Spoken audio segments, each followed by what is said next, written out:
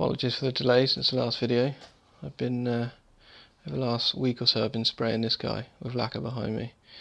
But I can only do that when it's not too humid, and it's always humid, so yeah, I can't do much else in my garage while I'm spraying stuff, so that's what the delay's been for. And today I'm routing the tapers of these necks. So I've already stuck this template on. That's what I'm going to be using first, and then I'm going to be using the exact same router bit that I used for the bodies. That'll mean that I can do the vast majority of it in a couple of passes. Now, I was hoping to use my router table for this, but it turns out my smallest router, which is the only router that fits in the router table, is kaput. So I'm going to be using it with a handheld router, which is fine. I've just got the heel end of the neck just pinched in between the jaws of the workmate, and that's just enough to hold it in place while I whiz round it with the router.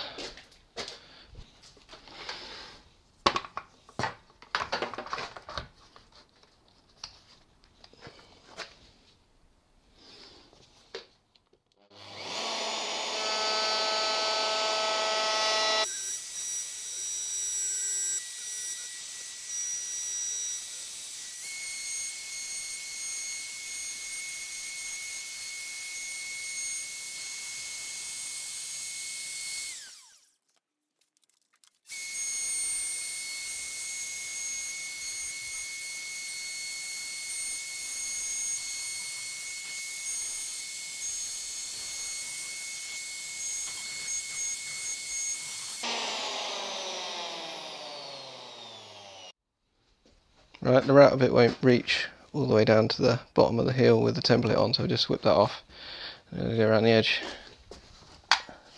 once more.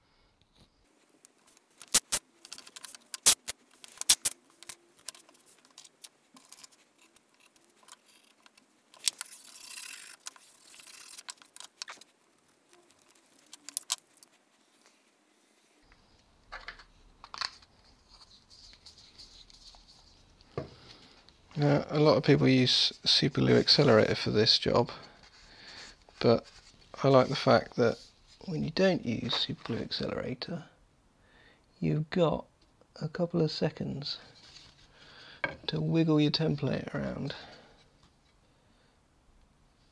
before it's too late.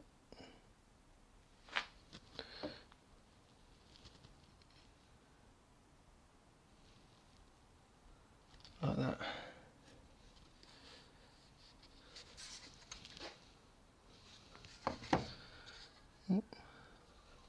And that.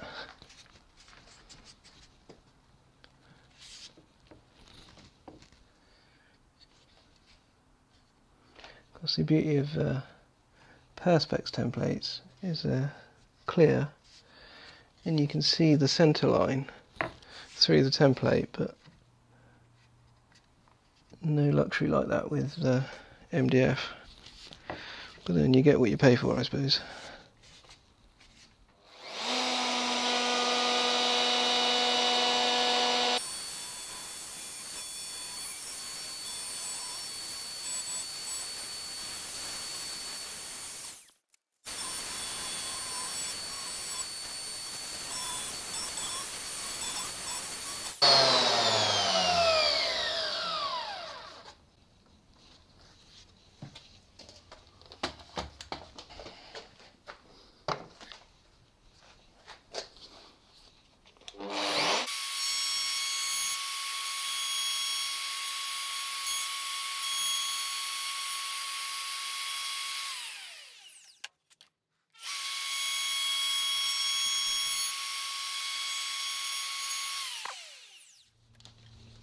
Cool, so that's the taper of the fretboards, neck blanks.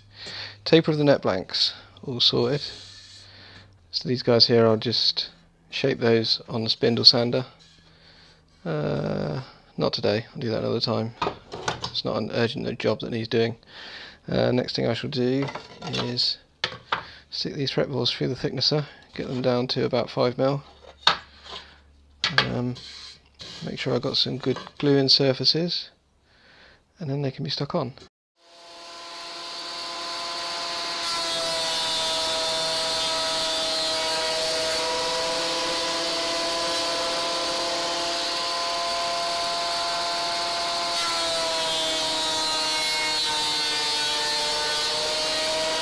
Right, so there's a couple of streaks left over from the where it went through the thicknesser. Actually, this one's fine, which just prevents it being perfectly flat. So I'm just going to use a little scraper to get a shot of those streaks. Otherwise, when I flip it over and run it through, it won't be going through perfectly flat. The rosewood's quite streaky. It's literally just knocking off the high spots with the miniature scraper here.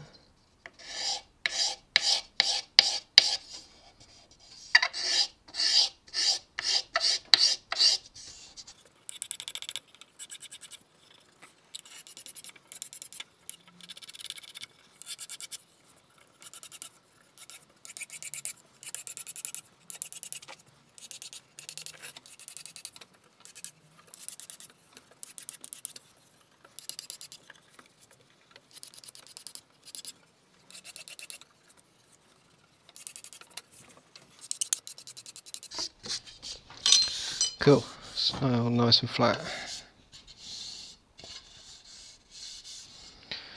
So now I'm going to put them through the other way around. Now I never really trust the gauge on the side of the thicknesser. I'm sure it's fine, but I prefer just to use a measuring caliper.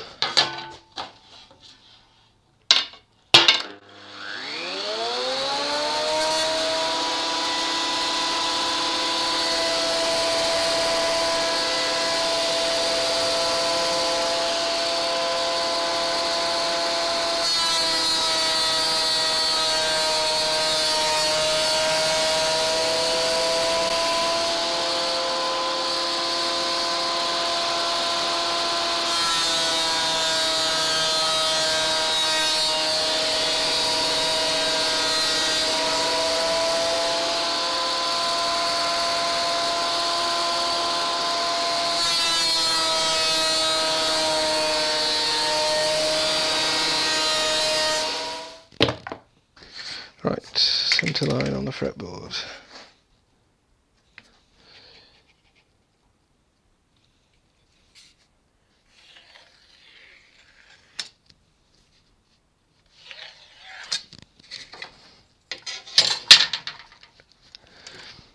So I'm not going to slot this fretboard prior to sticking it on, but I do want to know vaguely where some of the frets are going to be, and the reason for that is that I want to start as far this way as I can, because I want to cut a piece off of the end and use that for the truss rod cover.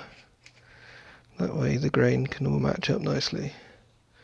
So if that's the 24th fret, see what the end of this fretboard looks like. Not too bad.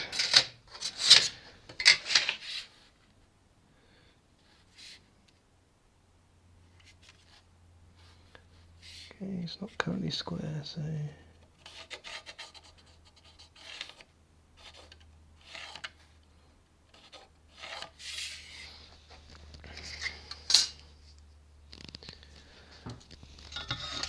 now go into my neck template.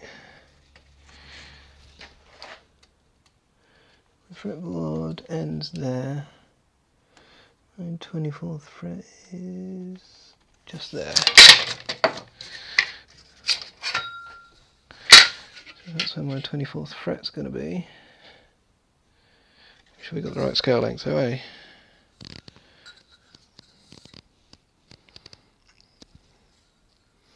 .25" scale, this side.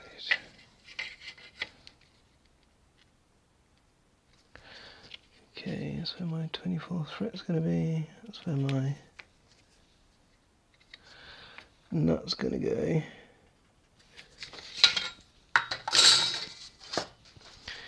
That means this line I'm drawing here is the end of my fretboard.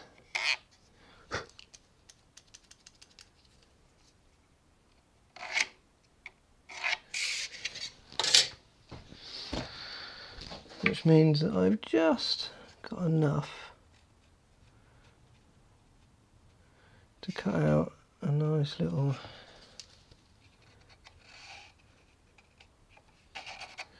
matching truss rod cover there.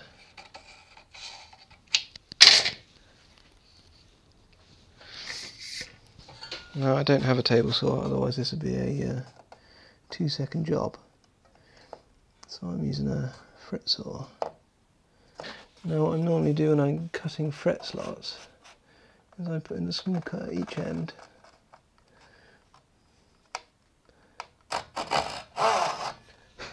And then I'll just join the two up.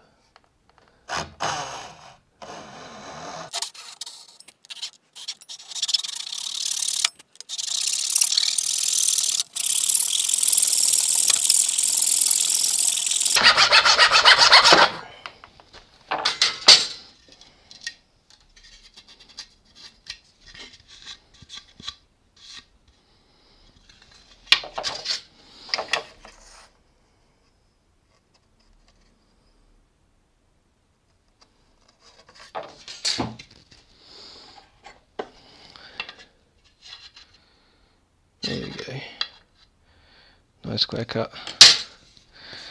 Now I've done the bottom end of the fretboard first because it kind of works as a practice cut, if you like, for the nut, which is the all important one.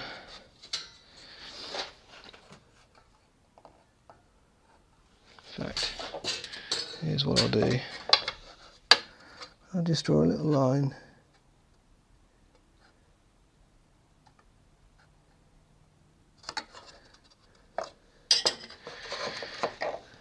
Just so I can see,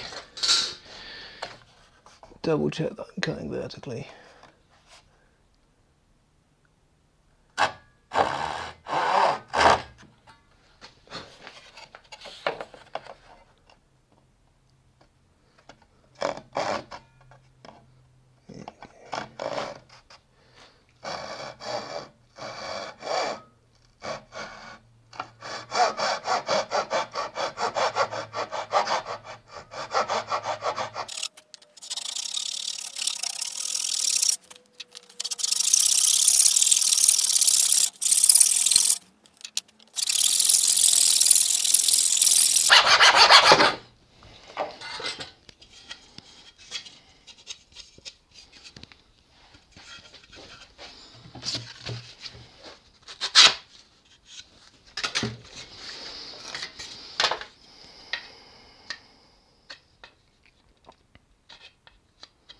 Cool, it's nice and square too. I think we'll stick this one on before we go and cut the other one. Now this is where I need to make sure that I glue the right fretboard onto the right guitar. And in addition to that, I need to make sure I glue it with the truss rod in the guitar.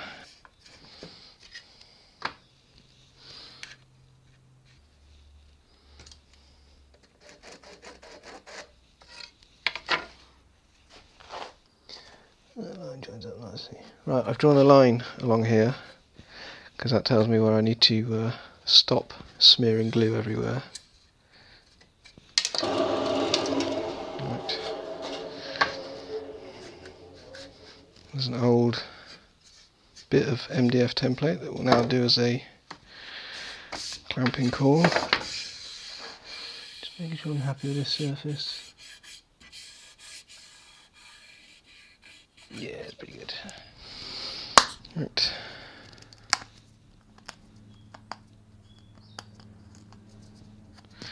Type Bond original this time. Actually,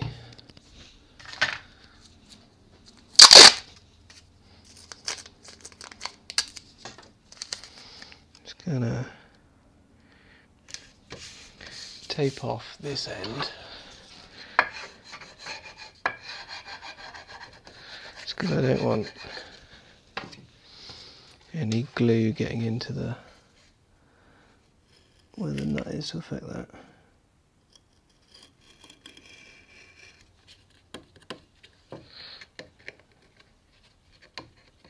Come on.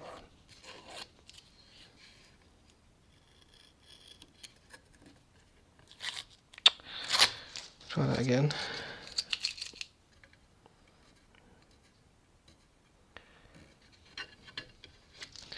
A bit of masking tape obviously wasn't to be.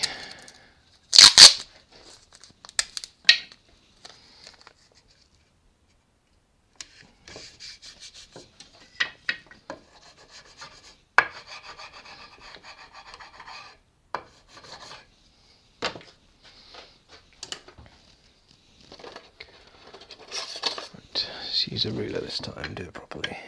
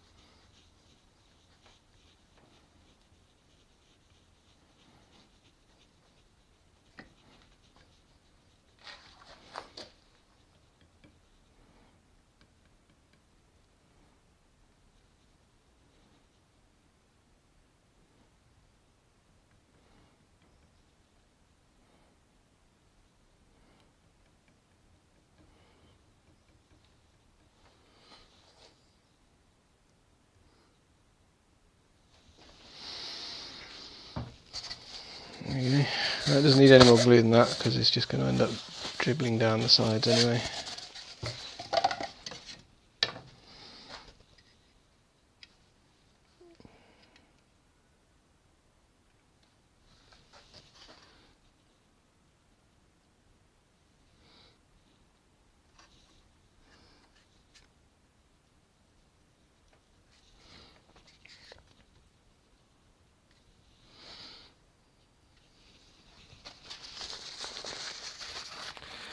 Just wipe up this bit of excess here so I can still see my line.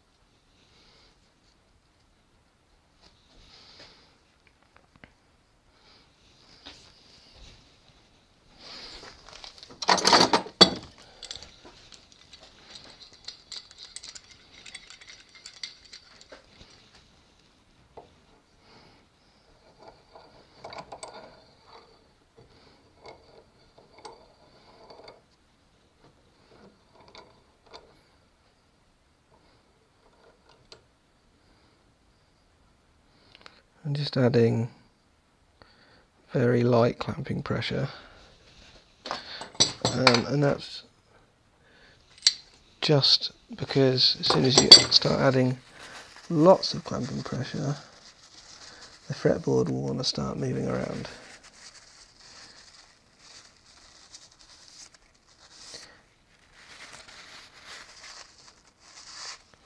So if we add several clamps very gently, one at a time, then it's less likely to start dancing around as if I added one clamp and tightened it right down.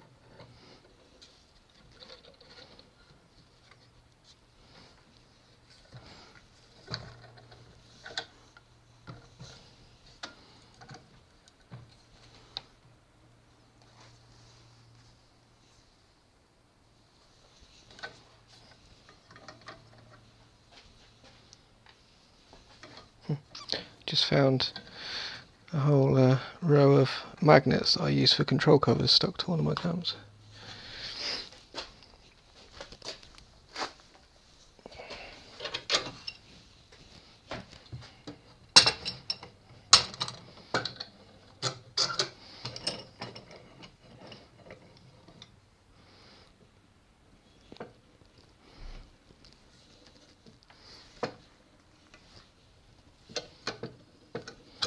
I haven't bothered with clamping cores underneath because it's all going to be carved away anyway. Although I do need to be a bit careful at the truss rod access end because there's not a huge amount of wood just there.